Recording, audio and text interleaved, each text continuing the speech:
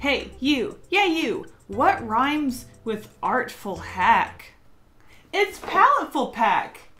I don't know why I did that, but hey, let me know in the comments what you would rhyme with Paletteful pack.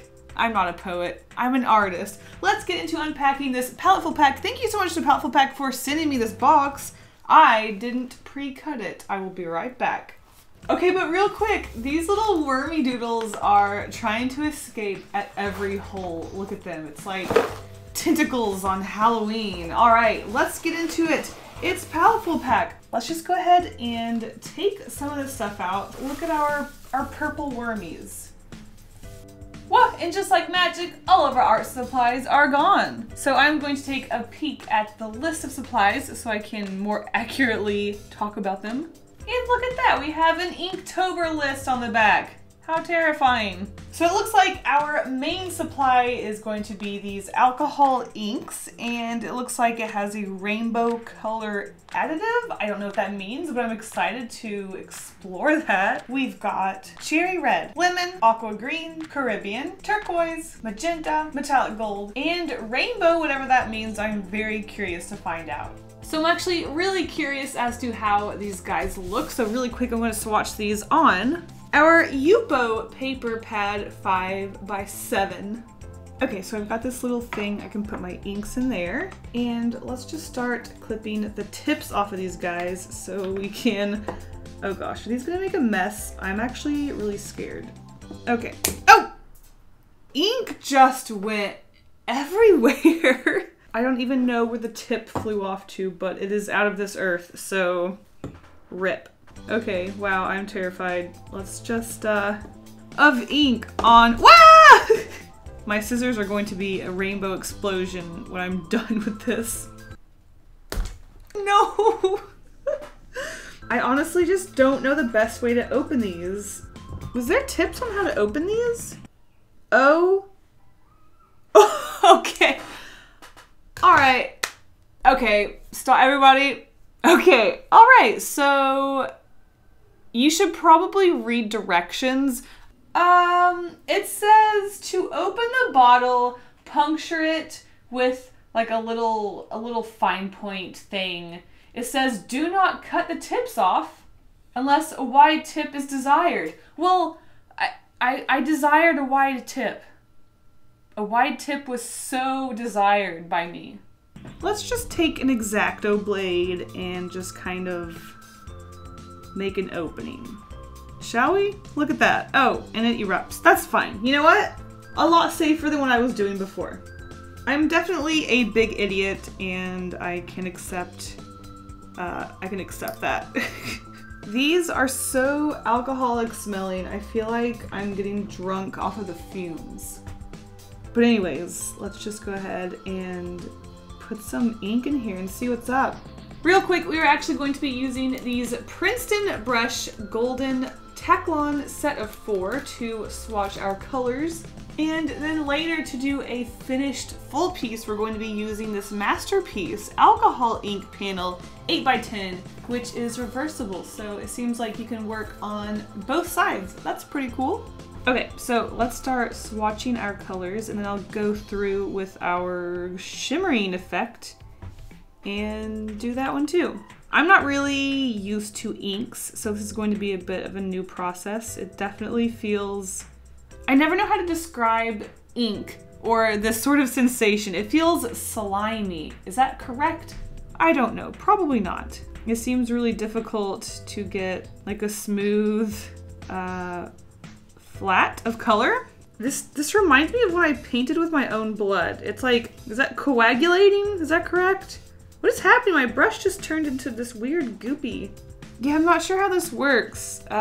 This is definitely going to be a learning experience. If you have any ink tips, let me know in the comments. It's fine, we'll figure it out. It's cool, it's great, we're having fun. If you love the smell of straight alcohol in your face the whole time while you create art, I have just the art supply for you. I don't know how to wash my brush, I'm so confused. Okay, so am I an idiot because do you see how it's becoming chunky? I'm trying to wash the brush off with water, but it's becoming just this weird chunky stuff that's hard and impossible to wash off. So I'm not really sure what I'm doing wrong, but there's that. It says to clean up spills of your ink to use an isopropyl alcohol, but it doesn't say to wash your brushes off with isopropyl alcohol, so I'm really not sure what's happening. Okay, so I'm going to go ahead and add our shimmering agent to each of these colors because I'm really curious as to how that works. And I have to say, just puncturing this with this small hole, it like gets clogged and it's not coming out, so I'm not sure what's happening. This seems to be a very not beginner friendly box, so this is going to be really interesting. I hope you guys enjoy watching me struggle because that's what this is going to be all about today. Okay, with my clumpy brush, let's see how our shimmering inks turn out. It looks very sparkly. I wonder if that's why it kept getting clogged in the nozzle, because that nozzle was not cooperating. I don't know what I'm doing. Do I need like straight alcohol to clean my brush? Because honestly, I don't have that. I do have nail polish remover. I will be right back. Okay, so I used nail polish remover and it has cleaned my brush right up. Now, that being said, I'm a strong believer in that these boxes should give you everything that you need, but oh well. And as usual, that is why I absolutely love working with these mystery art supply boxes, because I get to experience and show you guys a variety of different art supplies and how not to use them. You guys can learn from my mistakes. Now, I'm actually really curious if I try to do like a gradient, because it seems like they're really hard to mix. So let's just see what happens. I'm not even going to wash my brush off between each one, and we are seeing the mistake you get. You get Dookie Brown ink. Look how shiny it is. It's all sparkly. Shiny. Can you even tell what's happening? No, you can't. That's fine. So I'm just going to get another pad of paper here, and I'm going to do some tests. I'm just going to take some alcohol. Pray for me. Well, this isn't alcohol. This is nail polish remover, which isn't... Whoa! It's not just alcohol. There's no alcohol, but whatever, it works. It's fine. It's fine. Okay, so say we have this, okay. Oh my gosh. Say we have this big puddle of alcohol. Oh jeez. So I'm just going to spread this, what am I doing? Whatever, it's fine. Okay. So what if I just kind of got our ink bottles here? Oh wow, whoa. Whoa, okay. I'm into it. That looks really cool. I'll say that much. Have some yellow. May have put too much nail polish remover on the page. For sure. It is quite wet. But this looks really cool. You guys know, if you've seen my recent videos, that I'm getting into abstract art. So this is really fun. I'm into this. Ooh, magenta with that blue. Oh my gosh, look how bright and colorful that is. Hey red, you suck. We want that bright and colorful magenta. Look at this. Do I need to get in my hair dryer? I'm scared. It is drying pretty quickly. Maybe I'll just sit here and let it do its thing. Let's just watch as the colors do whatever they're doing.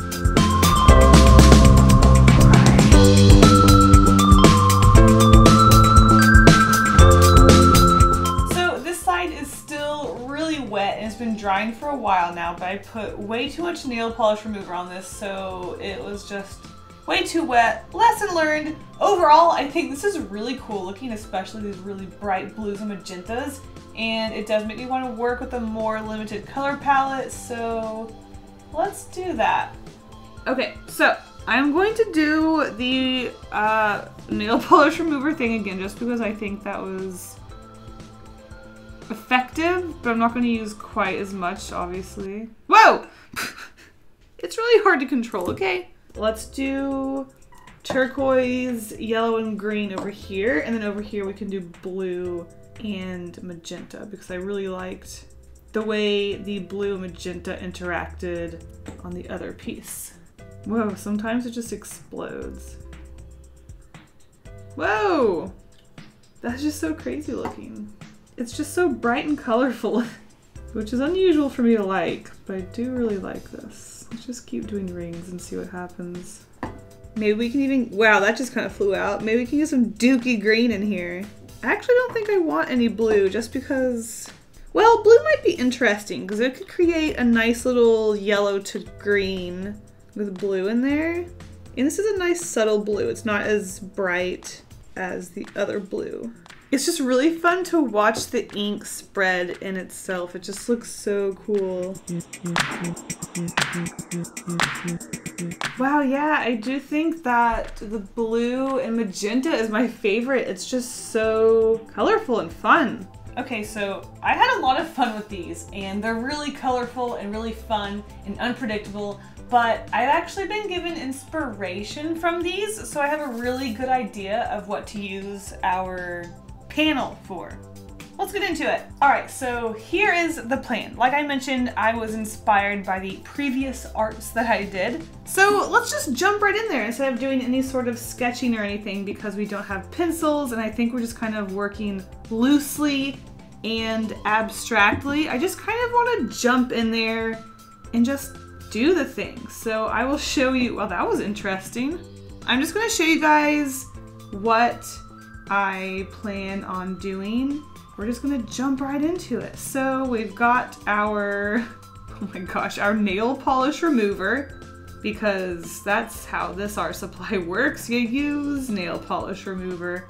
You guys who know how to use this art supply are probably just cringing at what I'm doing, but hey, like I said, who wants to do research when you can just explore a new art supply and then look up afterwards and see how regretful your decisions were? It's fun this way. It's fun to be adventurous, right? Yes. Okay, so as you can see, I wanted to put down a lot of the, what is it, nail polish remover to make sure that I got a more flat base. And it is a light color. Okay, so while the edges continue to dry, I'm going to draw the thing now. You know, the thing, the subject of my art. Can you guess? Do you know what I'm doing yet? Have you figured it out? Yeah, I'm drawing fish. So I was really inspired by my previous little test and doodle where the splotches kind of looked like water. So then I thought I would do like fish and water. Those look like fish, right? I hope. Okay, so now I'm going to create water. Does that make sense? You know, like water? I'm not really sure how to explain it. Maybe you'll see as I paint. Or my inking, because I'm using ink. I don't even know.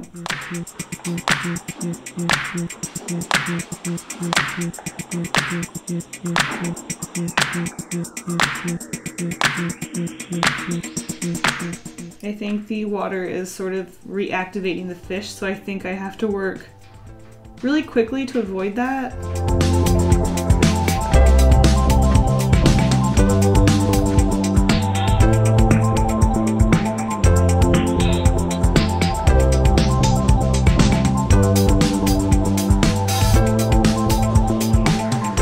I think these materials were meant for a more abstract approach with like spraying and dropping and just letting the inks do their thing. But you know me and my literal art. I gotta try to do something that looks like a thing.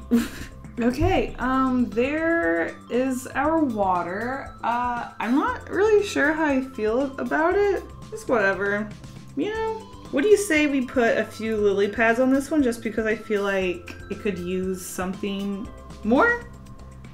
So there we go, just jumping right in there. So I'm not really sure if I'm feeling this one. It just seems a little, there it is, and kind of boring. Let's flip it over and do the other side. So again, I'm going to pour, oh my God. And we're just gonna do a few drops. Get a nice, as even layer as I can of this light blue. Well, hold on. Let's do something regretful, shall we? More nail polish remover, oh my God. The this is pretty good, right? I'm gonna say this is as smooth as I'm probably gonna get it. All right, so now I want to go in with our Caribbean, and I'm going to do my best to make this. Yeah, this is definitely an abstract version of that, but that's okay. I think it's fun. It's gonna be fun. Don't worry about it. I'm going to add a couple more drops of blue here and there just to darken a few areas, because I think there is a little, the tones are very, it's very medium heavy. So I do want some darker areas here and there. Okay, so we have our more abstract water situation here. I do like this a lot more. It's a lot more fun, but I guess the question is, how do I add something that keeps it abstract but kind of gives it a subject, if that makes any sense?